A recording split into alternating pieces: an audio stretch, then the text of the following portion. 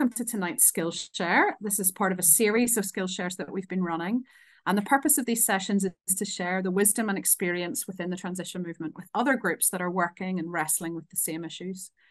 And we're doing these monthly, and we'll share some information about what's coming up next and how you can watch previous sessions later on.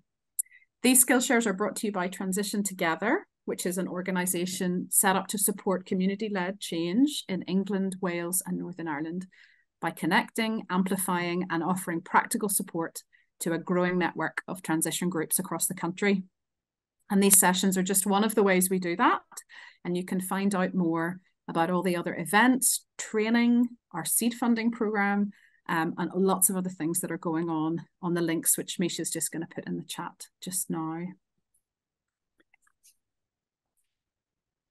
So on to tonight's session. We are here to explore how we get our voice heard online and in the media.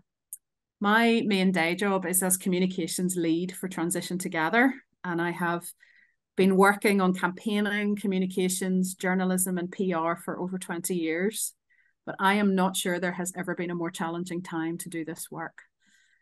And we've got a backdrop of toxic debate and division, misinformation, alarming news about the crises we face, and a roller coaster of social media algorithms. It can be really challenging to know how to get important, much needed messages about the change which is possible and which is already happening across to our audiences. Having something worthwhile to say may not be sufficient. We have to be smart about how we say it too. Just before we get started, we've got a little poll here to find out about who's in the room and your level of experience and comfort with this. So Misha's just going to launch that now. And if you'd like to let us know, how do you feel about making your voice heard?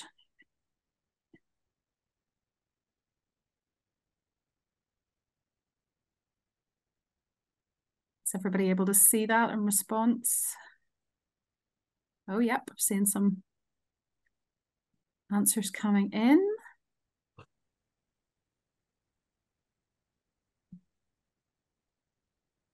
Great. I think everyone's had a chance to do that. So Misha, do you just want to end the poll and we can have a little look? It looks like we have a real range of different experience and confidence within the room. So that's fantastic. Chance for everybody hopefully to learn something and everyone to contribute something. So it can be daunting, but have no fear. We have three fantastic speakers tonight who are going to share their wisdom and practical experience of telling their stories in ways that work. Each is involved in the everyday work of local transition, of growing food, of running community spaces and events, of restoring nature. So there are sure to be ideas which are relevant to all of us, and we're really looking forward to hearing what you have to say. Our first speaker tonight is Steph Bleach. Steph manages the marketing for Zero Carbon Guildford, an award-winning climate community space that engages local residents, businesses and organisations on how to reduce their impact on the planet. The project has a lively presence on Instagram, Facebook and Twitter, and since launching 2 years ago, they've attracted more than 5,600 followers online. 2 years after they took over a former fast fashion store on the high street and converted it into a space for events, a vegan cafe, community fridge, citizen science, exhibitions, vertical growing and much more, Zero Guildford has just raised £40,000 in a crowdfunder to support a move to new premises and to employ their first ever coordinator. Steph, thank you so much for joining us tonight, and over to you. Give me 1 second to pull up your presentation. Thank you very much. Right, hello everyone. While Chris is getting my slides up, I'll just introduce myself and give a bit of background. So my background is in marketing and particularly social media. I used to work for Intercontinental Hotels, which is a very different kettle of fish to all of the stuff I now do now. At Zero, we have a small marketing team. So a lot of what we do is team-based, which can be tricky in itself. So what I'm going to do tonight is I am going to start by talking to you about our communication strategy and how that underpins everything that we do at Xero, and how it underpins all of the content that we now are beginning to push out online. And then I'm going to talk to you about our social media, the platforms we use, and the quick wins that you can use especially if you're working with multiple people and trying to get everyone on the same page. There are just simple things that everyone can do to kind of increase your engagement. Okay, next slide. Okay, so our team is all trained up through Britain Talks Climate. Now, this is climate communication. It's based on some really fantastic research, national UK research, where this organization went out and they surveyed over 10,000 people about their views on climate. And we find it really fascinating because it kind of shows you the type of person that you're dealing with and what values matter to them. And it kind of crosses all political spectrums. And for us, what's really important is that we're not constantly just engaging with our bubble. We need to find ways of reaching beyond that. And this communications training really helps with that. We actually give the training to other groups, but I've asked Chris to put it in the resources because I think it's really, really valuable.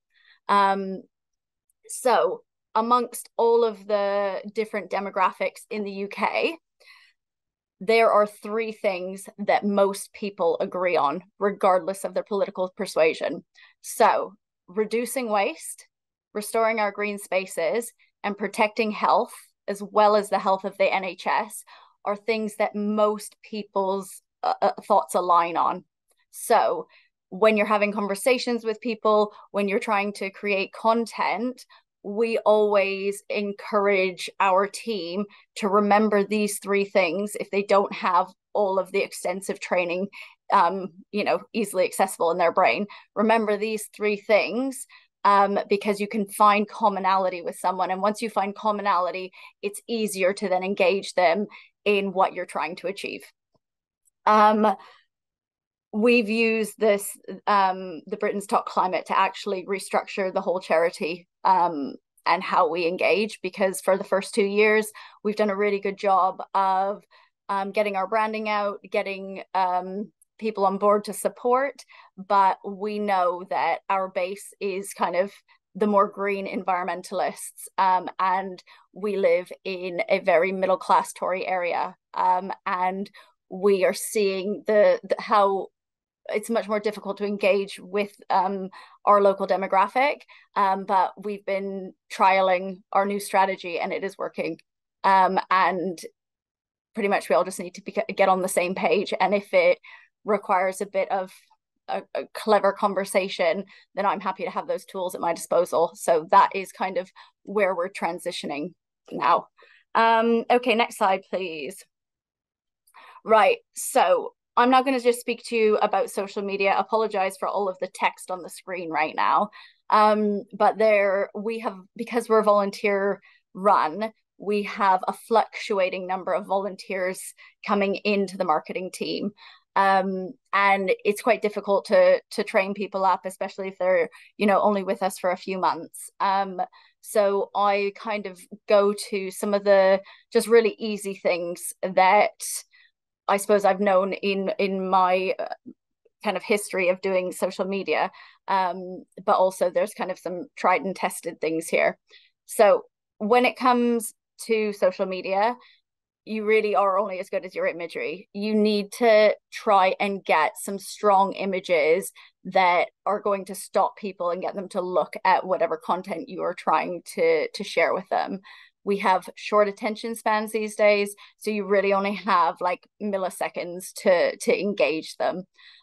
So if you're going to be creating or sharing content and you're sharing multiple photos, always try and share the best photo first, especially if it's on Instagram, because they're not going to go to the second photo if you haven't engaged them with the first. We have found that, especially post-COVID, that people resonate with images of other people. They find it relatable. They can put themselves in the shoes of, of that image. So I always try to have people in the photo. One thing that I have struggled with some of our team members, especially, we use Canva for a lot of things. And once people learn how to use Canva, they just love it, and start making loads of graphics.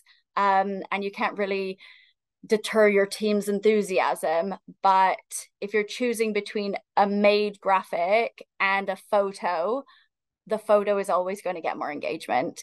If you've got multiple photos, then you can add a graphic later on. But if you can lead with a photo, it's often going to be more engaging, especially if the photo can translate whatever you're trying to achieve in the content. For example, if you're wanting to advertise a litter pick, if the photo is a really good picture of a litter pick, that's the kind of relation I mean. Okay, leading with a hook.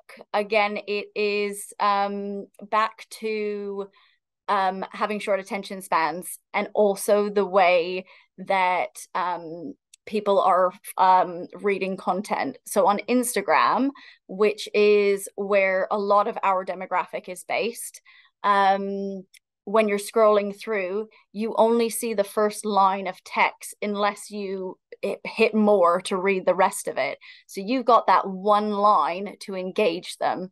So I always try to either like make an announcement. We've had quite a few big announcements recently, so we've been able to use that.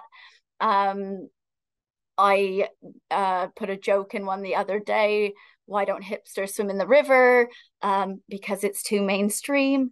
But again, like, you just give the little bit to begin with, and then they have to click more to read down. And then, yeah, asking questions, just finding like an interesting, relatable, it has to be related to your content, but a way to like hook them to keep reading.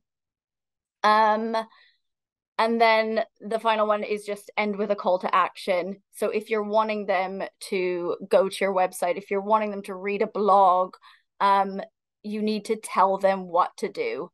Also, the one thing that I learned a while back was that you will get more engagement from people if you actually ask them to do something. So if you want them to follow you or follow someone else, actually ask that, like, please follow us, or please go and follow these people, they're really great.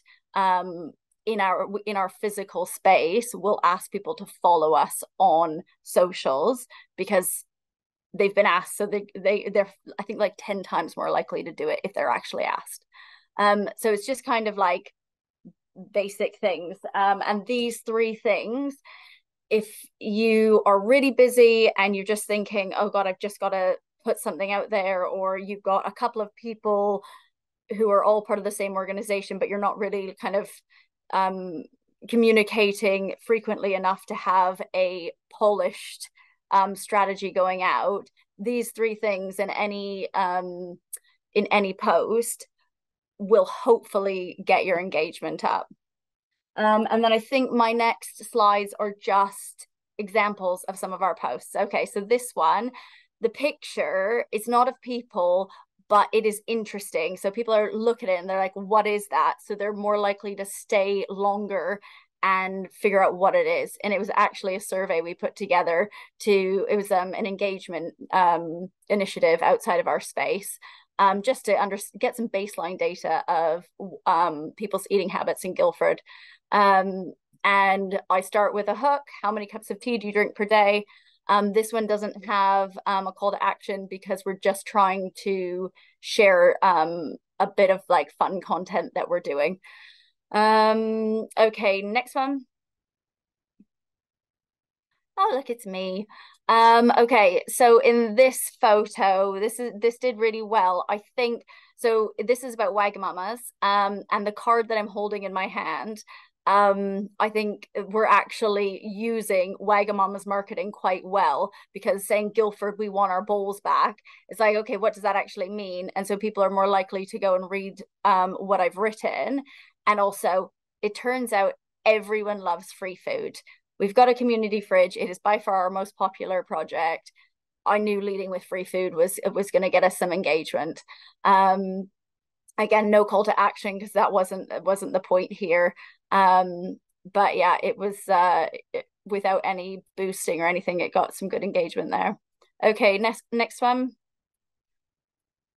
Okay, so this one is another one that I want to discuss because of the photos. People love nature, at least within our bubble, which for most part on social media, I think 80% of what the way the algorithms work, the people that follow you, I think like 80% of the content that we push out gets seen by our people. And I always feel it's a win if when I'm looking at the analytics, if there's a bigger chunk of people that don't follow us are viewing our content, it kind of means that our strategy is working and improving. So this got loads of engagement because I think of that first photo. This is a community garden, a local one. They're fantastic. They do loads of things. So we often will promote other community initiatives. And yeah, it just got shared loads. Okay, next one. Again, it is a photo with a bunch of people. This is pretty much my team. And this is us advertising for the post. And yeah, the hook was just, do you want to work for zero? This got a load of engagement. I put hashtags around jobs, and I think that really helped the post as well. And the call to action, we were also doing our crowdfunder at this time. So all of our posts and content that was going out on any of our platforms or in our newsletter was also bringing everyone back to the crowdfunder, because the only way that we are able to pay for an employee is the money that we've raised through the crowdfunder. Okay, next. I think I've got one more. Yes. And again, this one, I don't know if it's the climate stripes. Again, this is the Wednesday crew. And I really liked this post, and it was one of our earlier ones this time last year. And yeah, I got really good engagement. And I'm not a massive one for loads of hashtags, but I will share a couple of things that I've learned. For accessibility, if you've got like a 2-word hashtag like community fridge, capitalize the first letter of each word, because if it's being read back to a blind person, it will read it properly, whereas if it is all lowercase, it will not. And I always make the hashtags specific to the post, and I always try to include our location. So if somebody is looking for something specific to Guildford, and more recently with our strategy is I'm testing out the hashtags along with those 3 things, like always trying to do something around waste and green spaces. And we do a lot of air pollution initiatives, so I always bring that back to health. So whatever project you're doing, I would recommend thinking about those kind of a high level comm strategies, and see how you can tie your messaging back into them. But I also really recommend spending some time going through Britain Talks Climate and seeing how it can help you and your team going forward. Do I have any more slides? No, I don't think so. I think that's me done, really. Thank you so much, Steph. There was so much in that and loads of brilliant examples. Really great to see. Oh, and my timer didn't go off, so I have no idea how long I was. I'm sorry. Don't worry at all.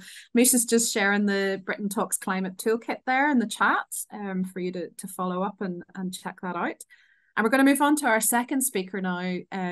And please do keep thinking of your questions. You can pop them in the chat, or you can hold on to the end, and we'll have some time for a bit of discussion and for you to follow up with anything that you've heard that you want to explore more. So I'd love to introduce Gill Hickman. Gill's part of Transition Lymington and Pennington in Hampshire, which runs a number of projects on cycling, warm homes, a repair cafe, a jeans repurposing project, and more. Gill coordinates their community garden with 12 volunteers, a productive place for growing vegetables and apples, workshops and events for children and adults, and for green therapy in partnership with a local primary health centre. The site is peat-free and no-dig and has an off-grid community hub thanks to a solar panel funded by a Transition Together seed funding grant earlier this year. Gill looks after the garden's profile on Twitter, which has over 4,000 followers, and they've also produced leaflets and a children's book. Gill, we're looking forward to hearing more about how you are getting the word out.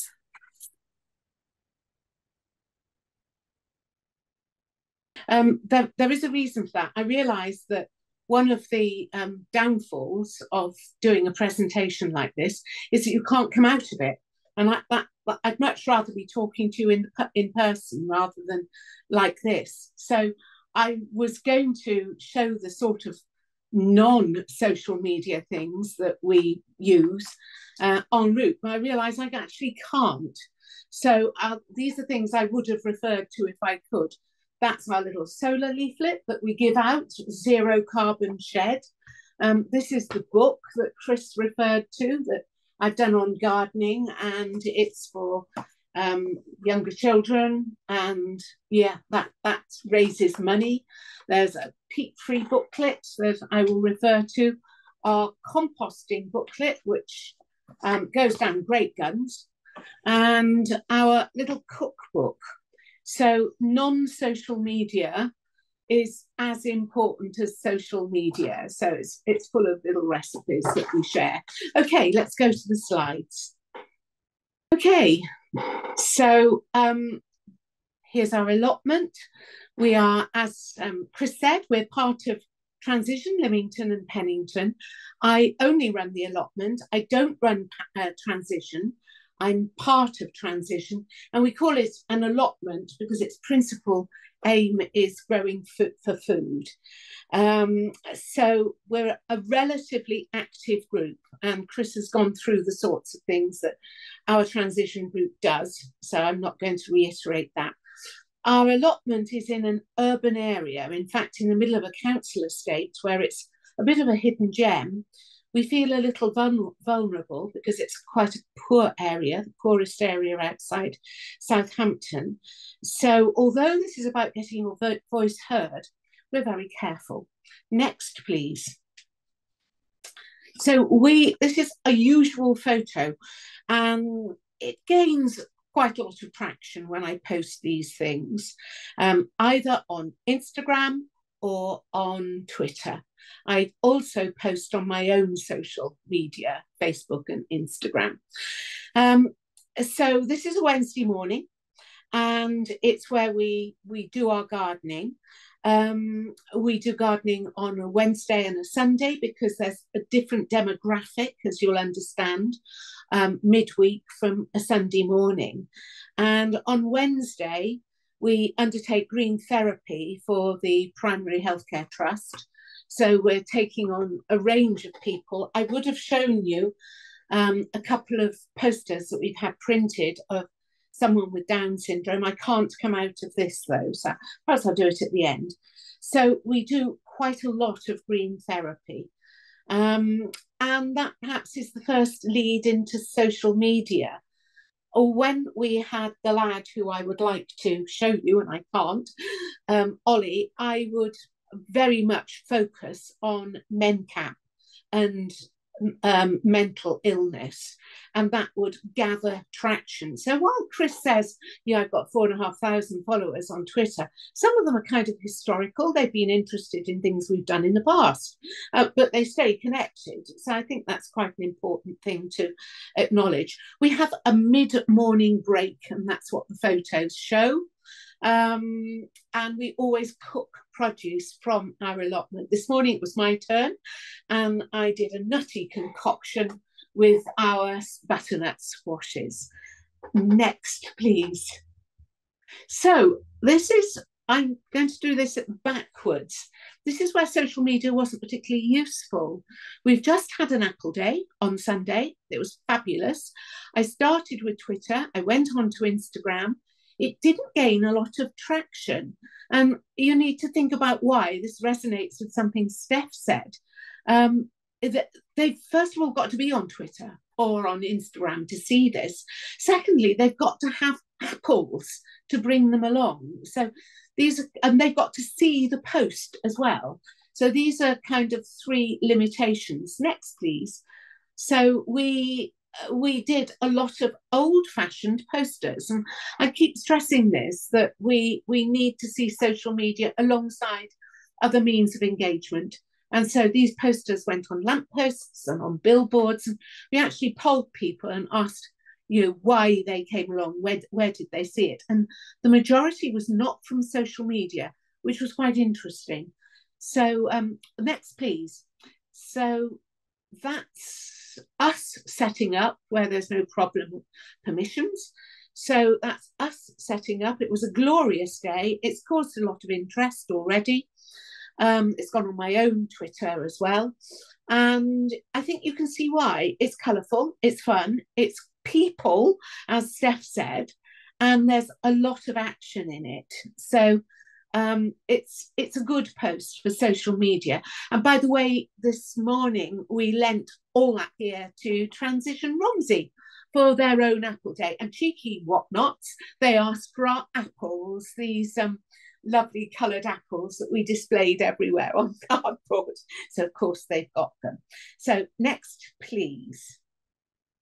Okay, so this is very similar in some ways. It's fun, isn't it? It's fun, it's colourful, it's active, but it brings in something else. It brings in interest in the middle of, a Twitter feed that's predominantly plants and allotments, or an Instagram feed, and it makes people stop and think. So posting something different is actually quite a good ploy.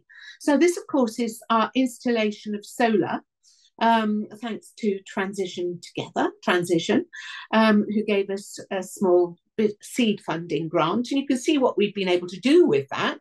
We've been able to have heated propagators. We can charge batteries, which is wonderful because we had no electricity. We can have a cuppa, a zero carbon cuppa. We can charge our phones, and we've got light inside and out. So all round good news, which we were happy to share with people.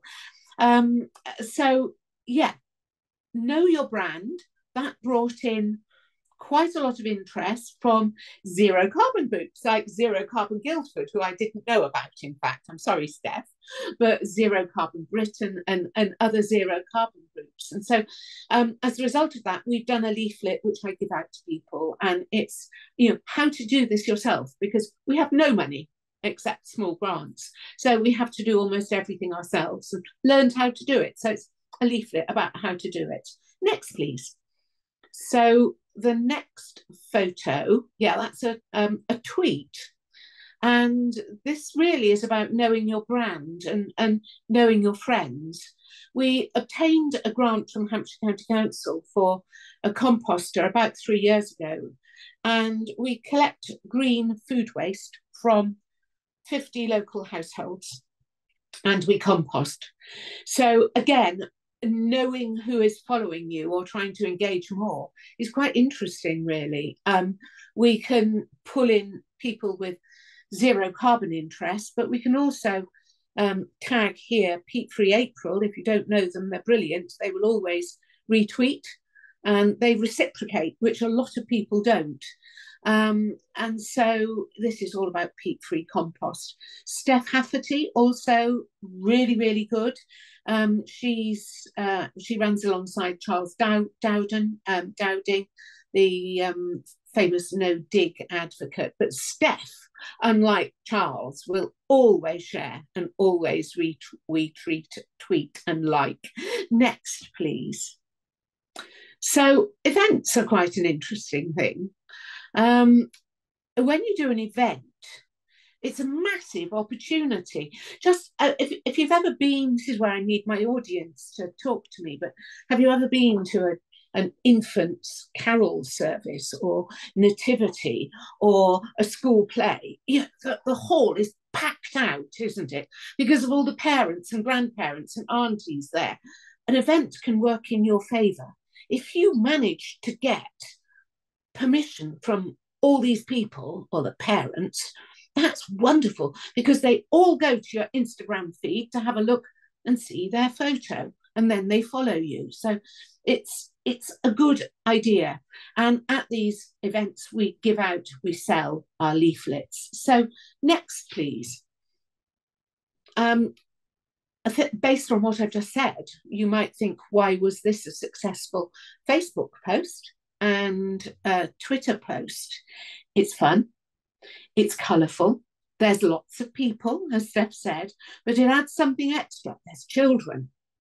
And children will always draw people in. And again, I had to have photo permission for each of those children. They come from a preschool literally round the corner on the estate.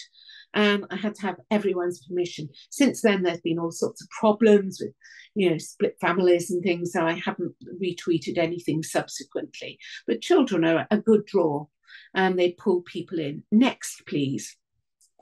Try to get your friends. This is Rob Smith. Gardeners will know him.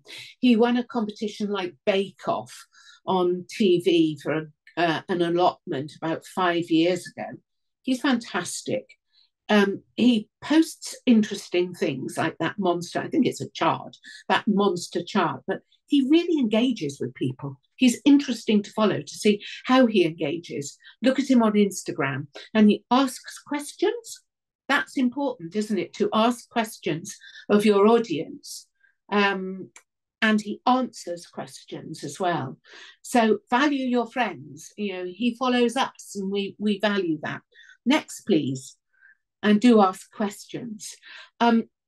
Again, value people like this. Some of you might know her. This is a Polish girl called Lovely Plot on Instagram and Twitter. I mean, it speaks for itself, doesn't it? Look at the colour, look at the vibrancy. It absolutely speaks for itself. She has a massive following, absolutely massive.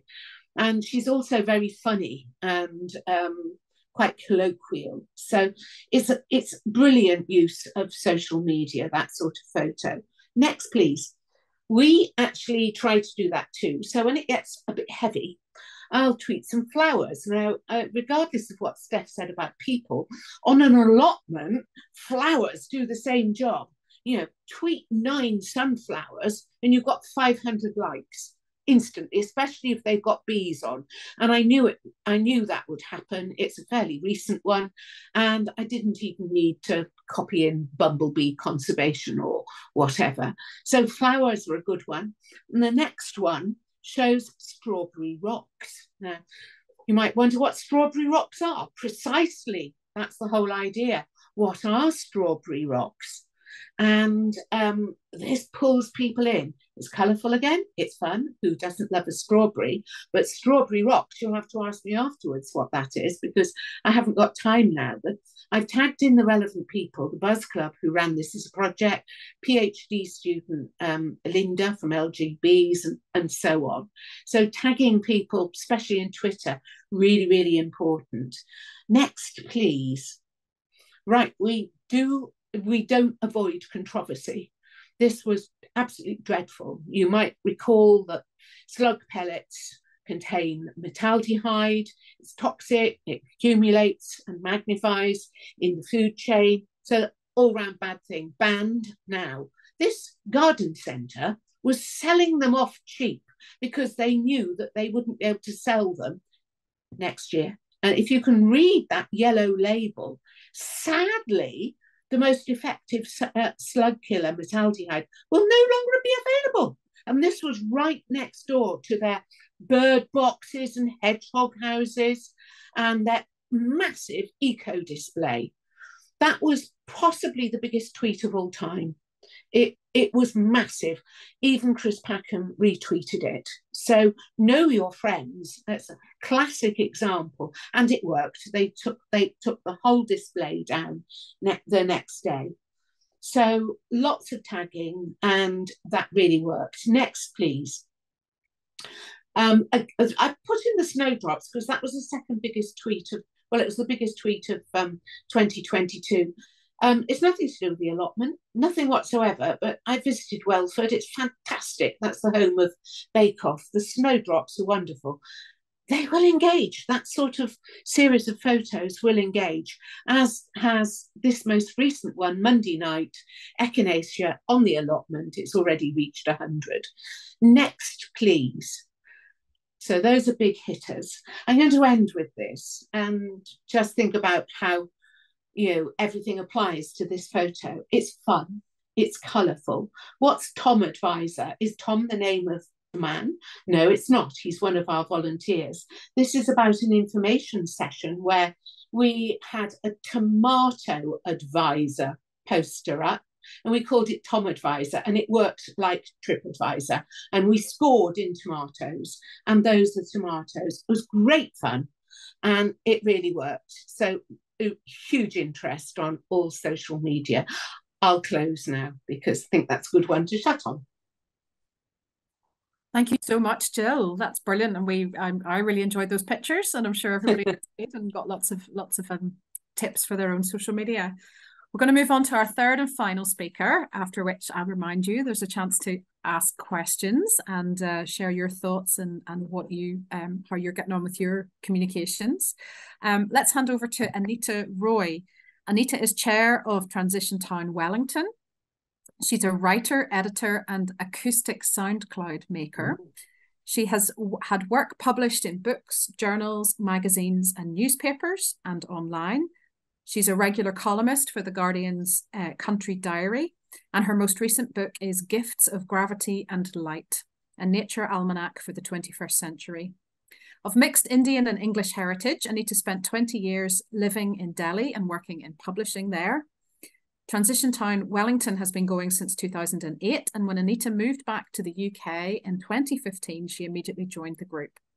They manage 11 sites around the town, including a newly planted community forest garden on Fox's Field, which forms one end of an ambitious 62.5-acre green corridor, land that's been bought by the council for boosting biodiversity, a community farm, extended allotments, and promoting active travel. It is truly hope with its sleeves rolled up, says Anita, and there's nowhere she'd rather be and nothing she would rather be doing than transition work with her brilliant team. Anita, over to you. Thanks very much, Chris. You'll be relieved to know I don't have any slides, just me talking to you, and also not talking too much because we want to have enough time to take your questions and have a little chat about what is working for you, what is not working for you. I think it's always good to hear about failures, like what didn't work, because that's really how we learn and how we grow most effectively. And I think both Steph and Gill have given you a lot of fantastic, I've been scribbling down lots of notes about what we should be doing more of on social media. So I'm going to try and not speak so much to the social media side. I think that's been really covered so effectively by these two gals. There's other media, there's other ways of getting your message out. And sometimes we kind of forget about that. And local newspapers are just great for engaging lots of people in your areas. And we are very lucky in Wellington to have something called the Welly Weekly, the Wellington Weekly News. And you are going to see all of this stuff back to front. So maybe hold up a mirror to your computer screens and then go in front of the mirror and so you can read what's on. No, don't worry. It's the right way for us. It's right, it's the way, right way. That's good. Put your mirrors away. So we have a regular slot in our local newspaper called Sustainable Living Tips.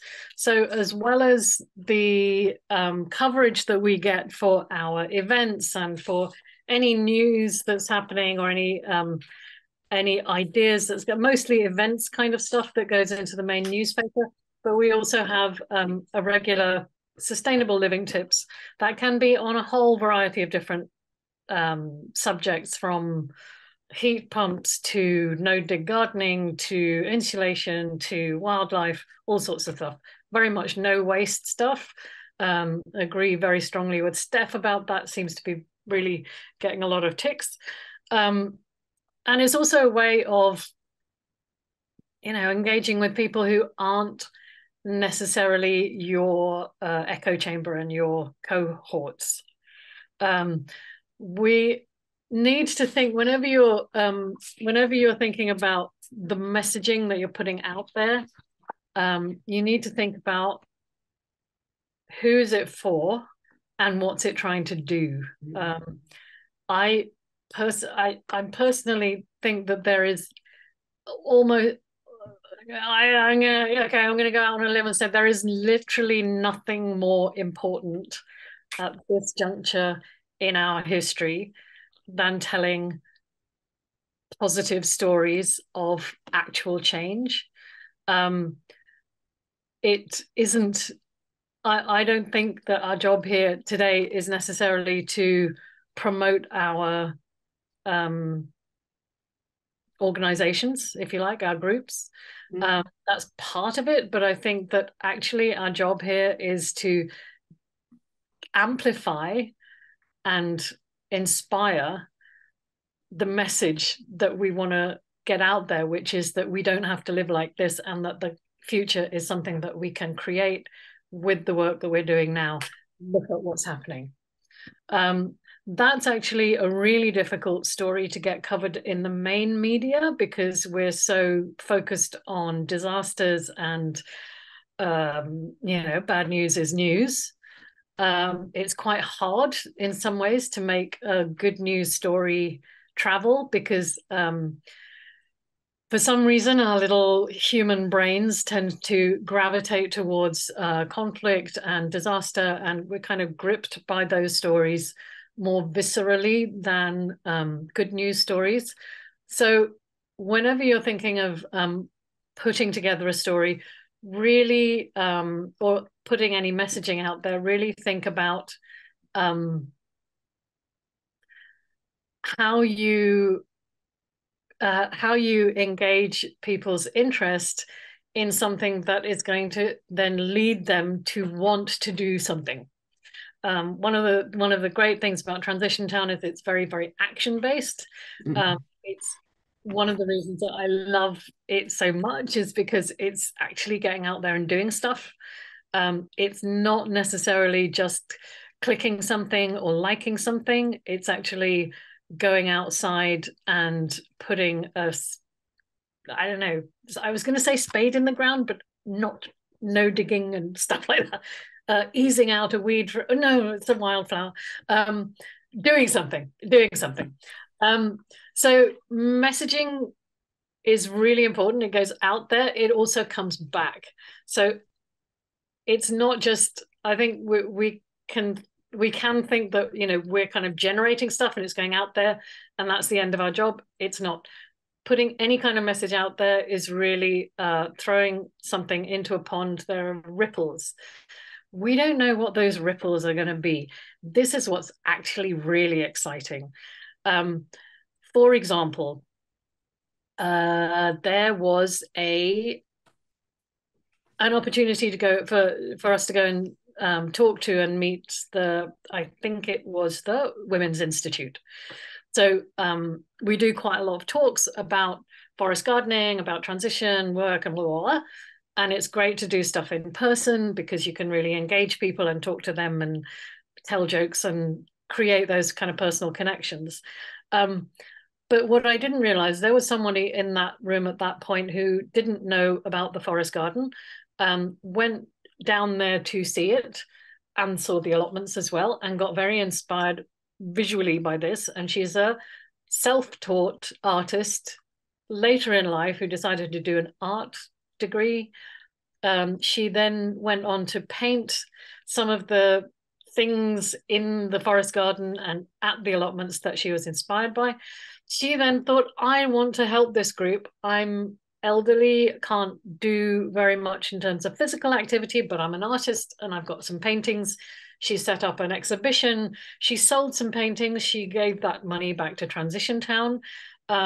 She then sent them off for a competition. Those paintings are now in an exhibition in London where she's got a write-up about Transition Town Wellington.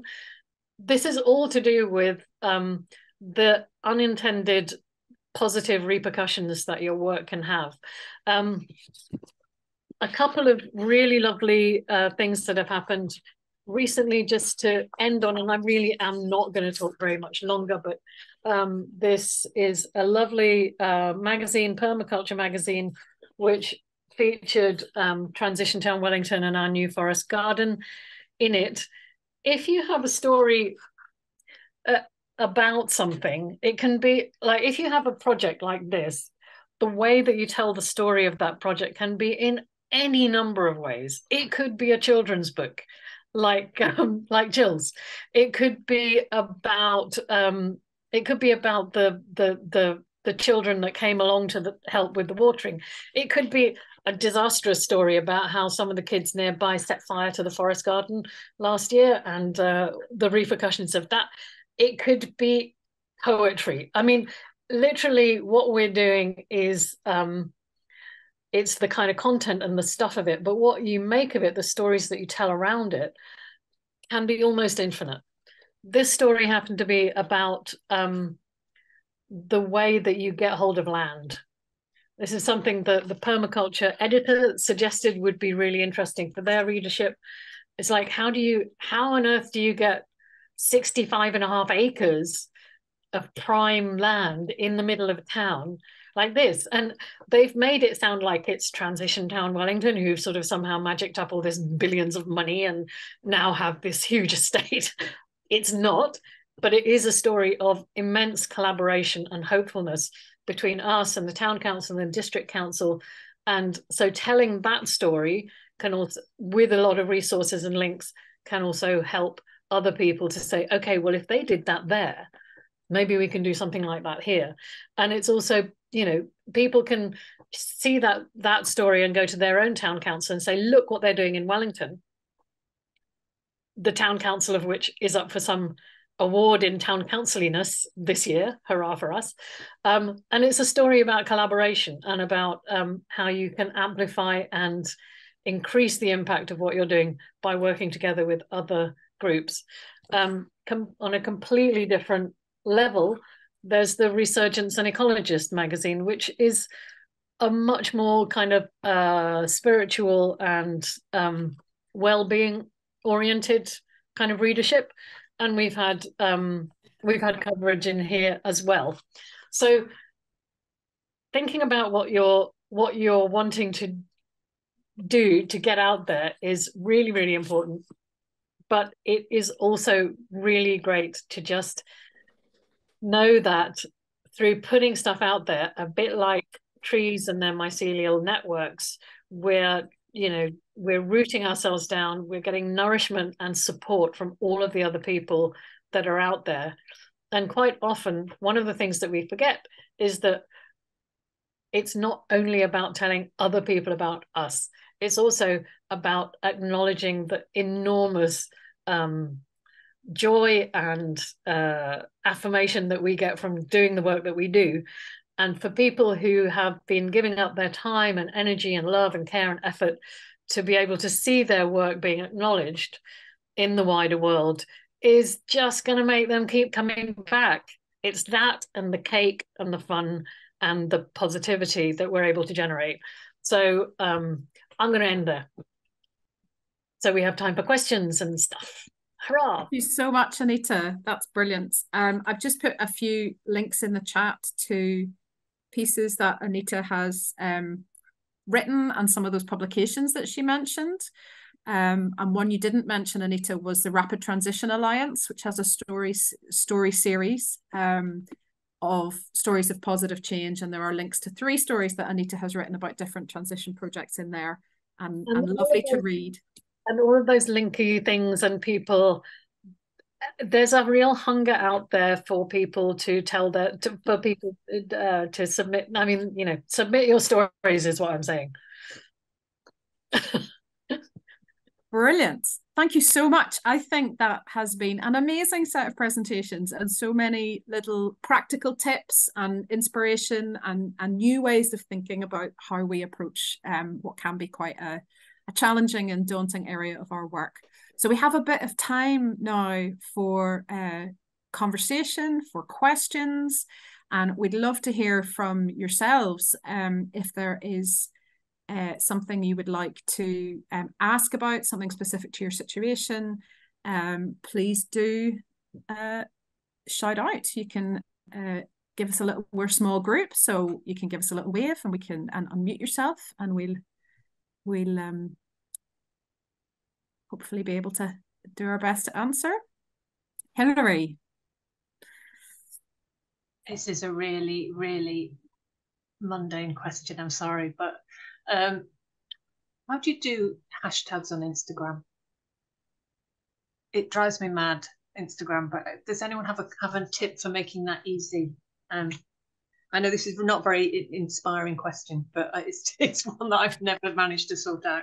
Yeah, that you asked that question, Hilary, because I am rubbish at hashtags. Please, someone.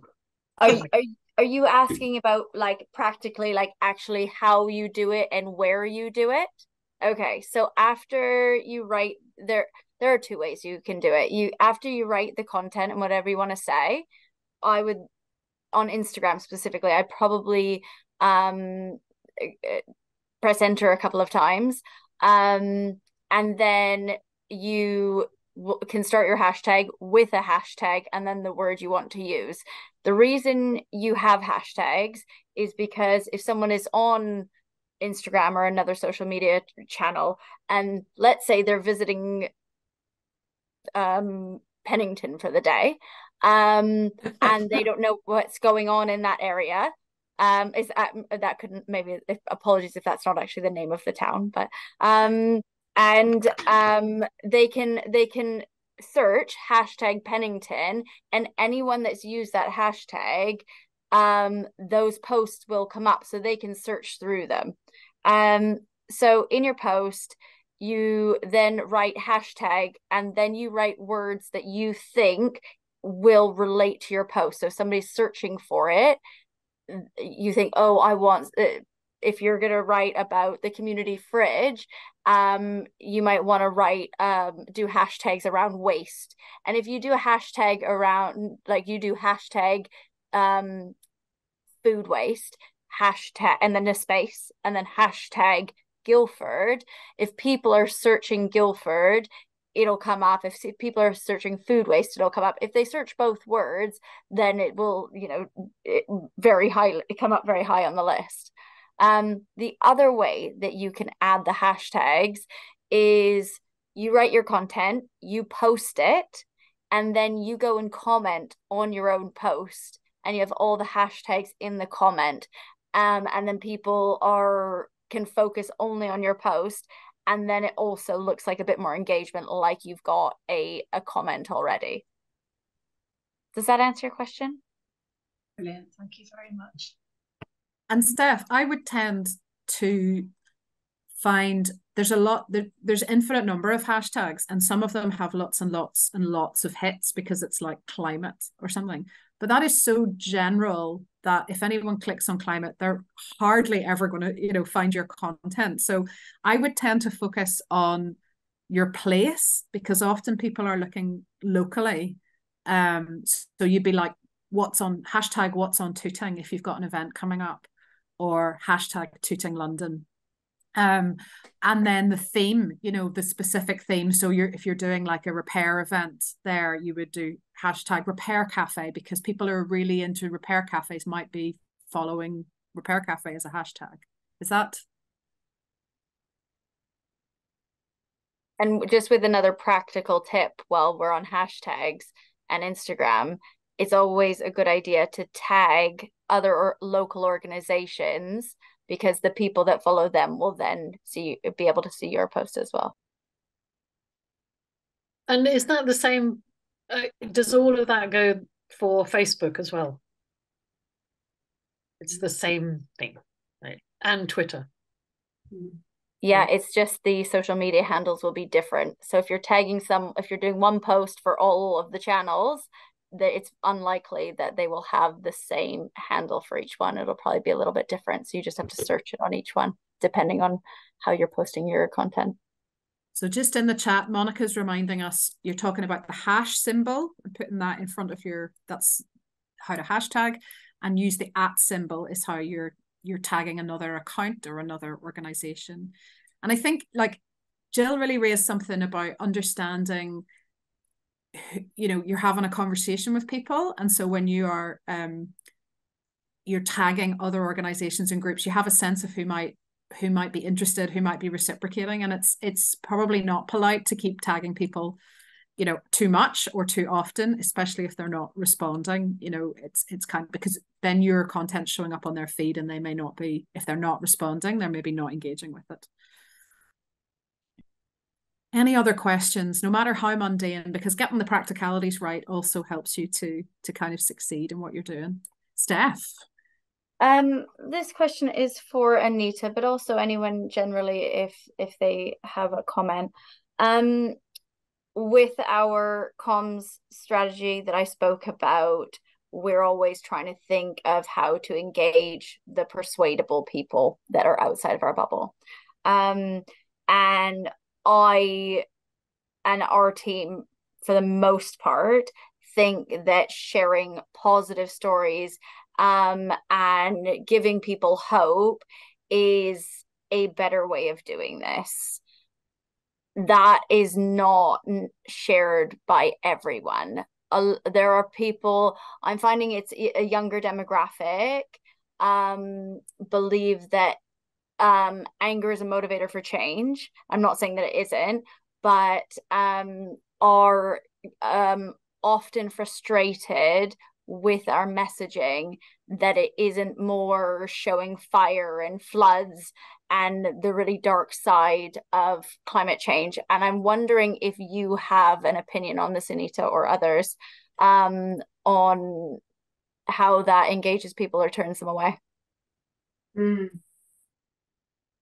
Kick off, Anita, there, and we'll hear from others afterwards.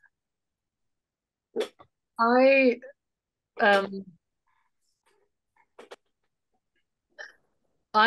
think that there is enough alarmist and alarming messaging out there. I personally don't want to add to that, and I don't think our group wants to add to that. There's something to be said for righteous anger, and I know that whenever we've had occasion to be more combative about stuff that's happening locally that we don't agree with, we tend to encourage people to express that anger, do that stuff, do that engagement as individuals rather than as Transition Town Wellington, because what we don't want to do is to dissipate our energy as an organization in fending off conflict, right? That's something that as individuals we can do and we will do because we care about this stuff. But I think it's really important that Transition Town Wellington is seen to be not a protest group, but a group that is engaging in positive action. And I think that's where we've had a lot more success in certainly getting volunteers to come along to things and making people feel like they're part of the movement. It's much more to do with being there to support people who are having a hard time, of which we all are at different times. I mean, there's a lot of climate anxiety. There's a lot of anxiety, a lot of fear, and justifiably so. And having a really strong support group around you is massively helpful. So I don't really think it's, I don't want to be adding to the extraordinarily high levels of anxiety and fear that there already are out there. But yeah, that's, other people may have a different take on that. Thank you. Margaret, were you going to jump in there? Yes, I was just going to say that a couple of us ran an education group for about 12 years, and we got immediate feedback But every time we showed something a bit scary or negative, some people stopped coming.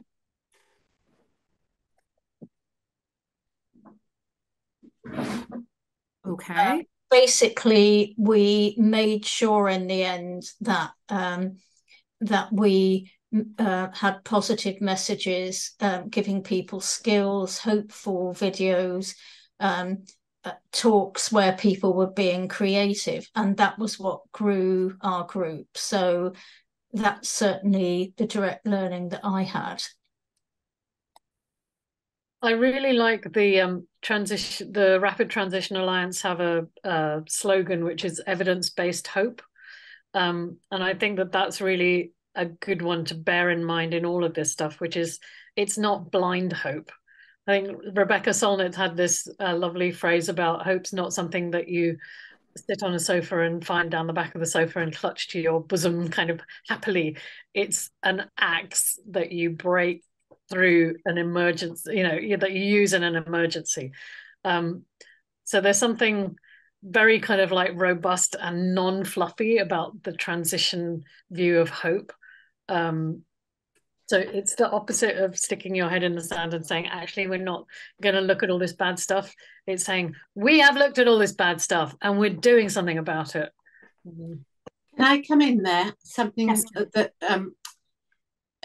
to do with what Margaret was talking about. I've met this. I've worked in education a long, long time. And I've met this negativity that Steph alluded to. So I've done this twice. And it kind of addresses the problem, Margaret. I got children in local New Forest schools to do a newspaper.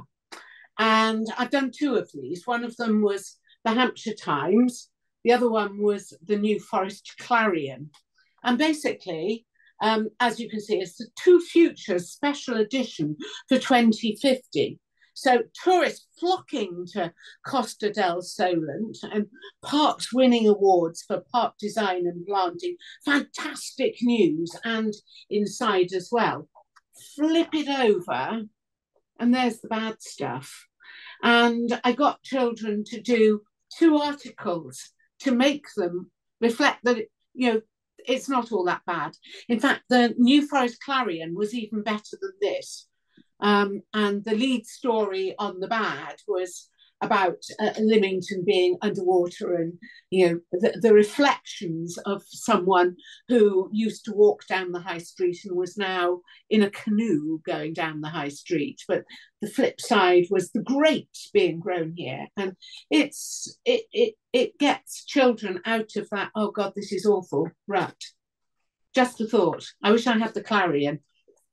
But this just happens to be in my drawer. Thanks so much. My experience of this is that I have 2 thoughts. One is that there are so many other people already saying what the problem is and the extent of it. There are not so many voices talking about the practical solutions. So it's not to minimize the problem, but our focus and our unique perspective is that we can talk about what can be done. And a lot of research suggests that's actually what is most motivating, that most people are switched off by fear, anxiety, and guilt around climate, and a sense that things are so bad that nothing can be done, so why engage? And so it's so important to extend the positive narrative about what is already being done and the progress that is already being made, and how that needs to accelerate and more needs to happen. No one is denying that. We're not, as Anita says, being fluffy about it all. But that's where we might think about putting our energy and adding to the narrative there, because that other narrative is already taken care of. Plenty of people have that covered. I'd love to hear from others on the call, especially if there's people who have questions or struggles or things that they really don't know how to kind of get started with around some of this stuff.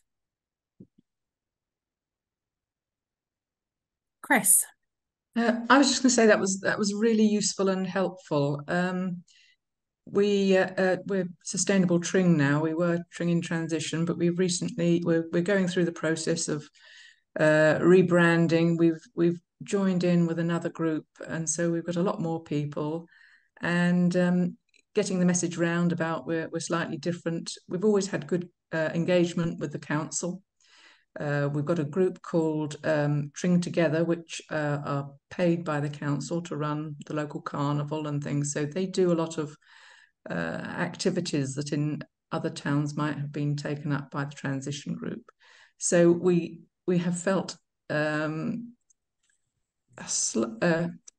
fragmented exactly, but we've until we joined together with another group, we were mainly the community garden and the repair cafe, and they were our two things that we did, and we weren't really doing anything else much. But now we have much more scope. So it's really great to hear about how to get on with Instagram. I've really struggled with it.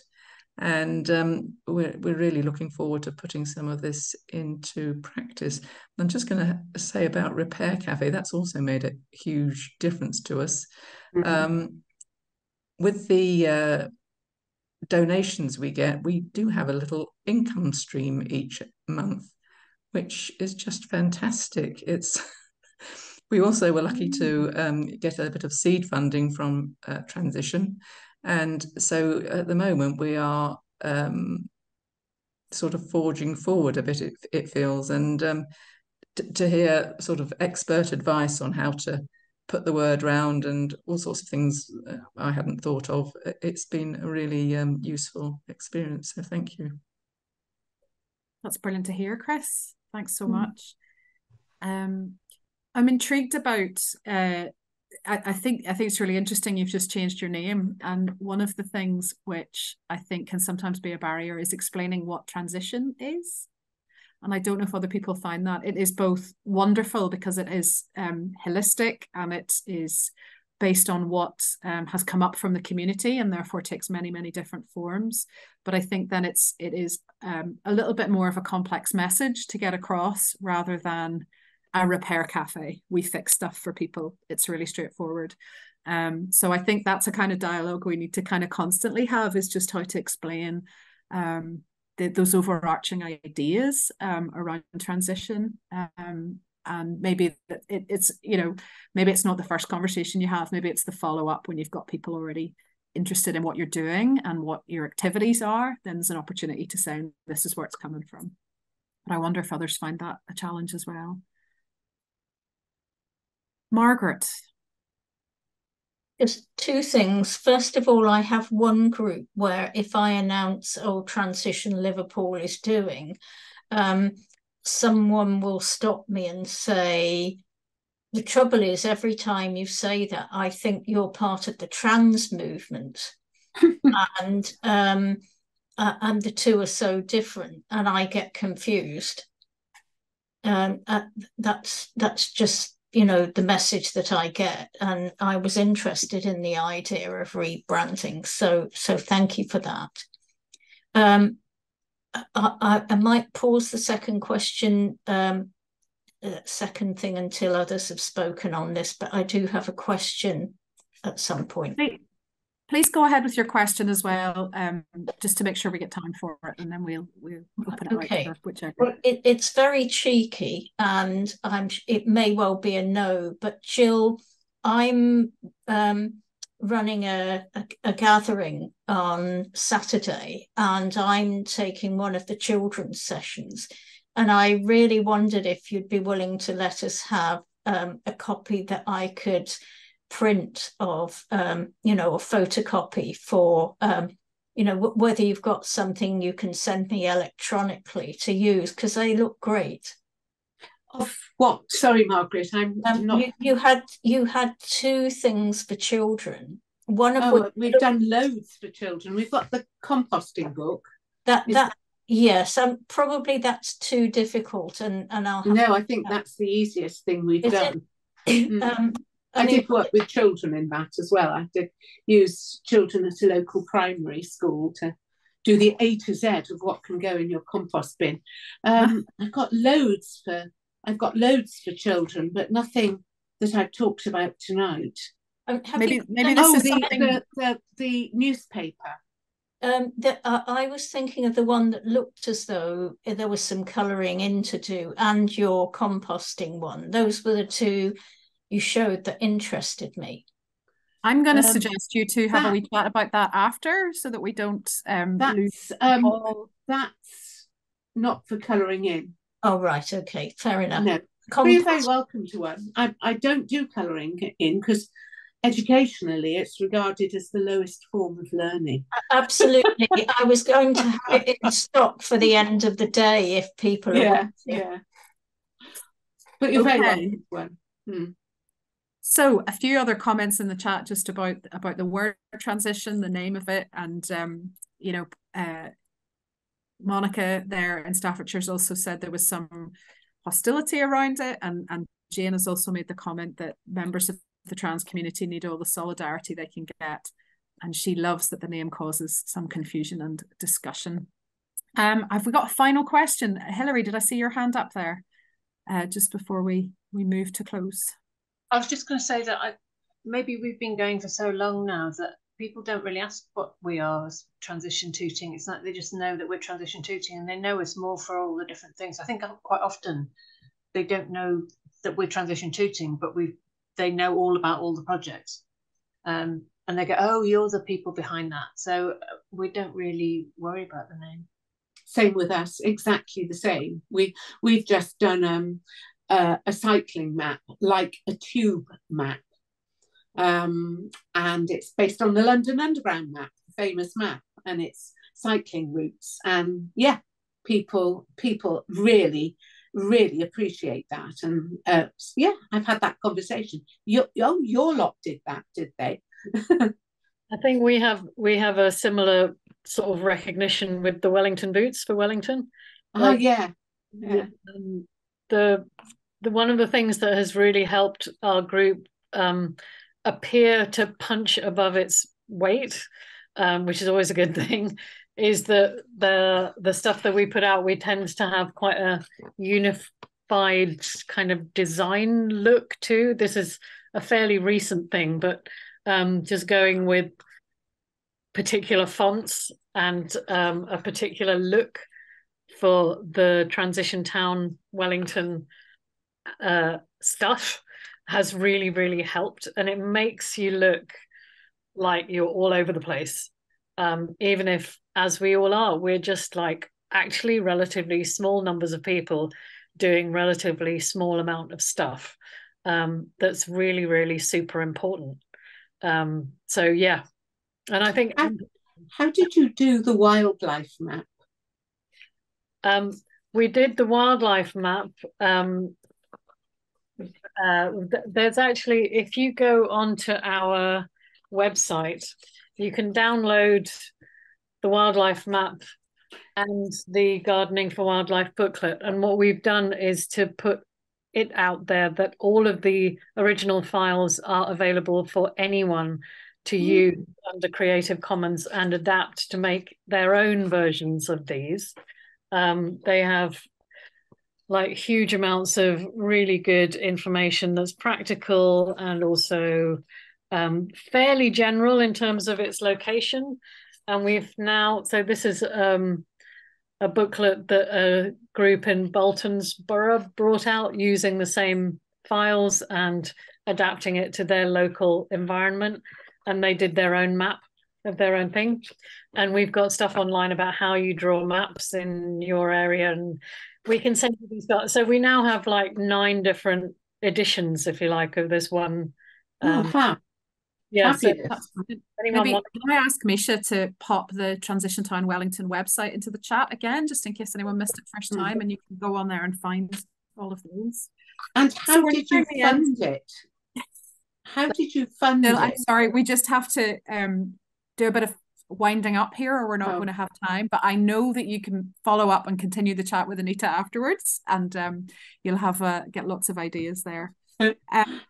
So we're just nearing the end of our time together. I just wanted to give the speakers each a minute. If there is one thing which you want to leave us with, one thing which has come to the surface for you this evening, or that you've been really struck by. So we'll just go in the order that you first spoke. Steph. Yeah, thank you for having me. It's actually been a while since I've been on a Zoom, so actually it was nice. It was enjoyable. And yeah, I'm gonna put actually quite a bit more thought into some physical media for sharing with our followers and members. Um, as well as thinking about how I can get into more of the local media, as Anita was saying, because it's I think in this day and age, everyone just feels like the world's moving so fast and everything is online. And sometimes you have to step back and remember that actually there's all different demographics that engage differently. And the best way to engage them all is to do them all. So, less time for us. But I really appreciate everyone's words tonight because, yeah, it's definitely given me some food for thought. Thanks so much, Steph. Jill, well, I'll just reiterate that. Thank you very much for having me. I've learned a great deal. I feel we're probably on the right track. I like the confirmation from Anita that yeah, physical is important. And no, I'm just pleased to have contributed, and thank you for having me. Thank you so much, Jill. Yes. Anita. Yeah. I'm gonna get myself all hashtagged up for a start. I haven't really said anything about our social media, but we do a lot of that. We do a lot of that, and and Zero Guildford is like our gold standard for that kind of stuff. You are so cool, you guys. Really, really love it. And yes, I guess it's just confirming to me again that we need to do everything for all people all the time, because there is literally nothing more important than what the work that we're doing right now. There just isn't. I don't know what else to say. It's the most meaningful, it's the most engaging, it's the most heartfelt, it's the most necessary, it's the most joyful. We're just incredibly lucky to be able to do the work that we do with the people around us that we have in the country that we're in. There's a lot of joy out there, and it's been lovely to be able to share some of that with you this evening, even though we're on Zoom, and I'd prefer you to be over at my house. Cake. We'll take a rain check on coming over to your house, Anita, to continue. Yeah, come down to the forest garden in the summer. We'll have a picnic. That's brilliant. So just before we go, we have a few highlights to share of things that are coming up, and I have an exciting teaser of something that you guys are going to be the first to hear. So hang on for that in a little second. I just want to say a big thank you to all our speakers this evening. I've certainly learned a lot. I have a lot of new ideas and strategies to try, and I hope you have too. We're just going to launch a super short poll to find out how this session was for you and to help us plan future Skillshares. So just before we wind up, please do take a minute to answer these 2 questions that Misha's just going to launch. The anticipation. Has that popped up for people? Should already be up. Can anybody see it? Yep, people are responding. Okay, I cannot see it for some reason, but that is fine as long as you can see it.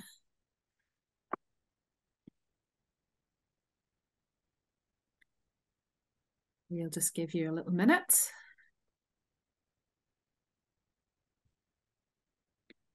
While people are finishing that up, I'll just tell you about a few other events we have coming up and some other ways you can keep this conversation going and keep sharing. I mentioned at the start, this is part of a series of monthly Skillshares. You can watch past sessions on our YouTube channel. There's a little Skillshare playlist, so you can catch all the previous ones. Our next session is going to be on the 15th of November about how communities can respond to the cost of living crisis and help to address poverty and inequality in their areas. It's going to be a really great session. And then we're back, that's on the 15th of November. And then we're going to be back in December talking about how groups can attract more volunteers and members. So very relevant to all of us, I'm sure. Misha's shared the link there to our events page. So that's where you can see there's lots more coming up, and how to register or how to sign up for those different events.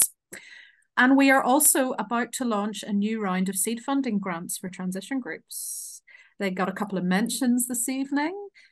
The news will be coming out next week and will be open for applications. So keep an eye out for that. I hope that you get our newsletter because that's where it's going to be announced. Again, Misha's going to pop the link in there so you can make sure that you do get it if you're not.